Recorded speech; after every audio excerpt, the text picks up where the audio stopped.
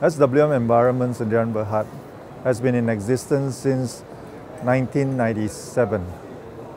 We started as a company called Southern Waste Management after we were awarded the tender for the privatization of solid waste management and cleansing services in 1995.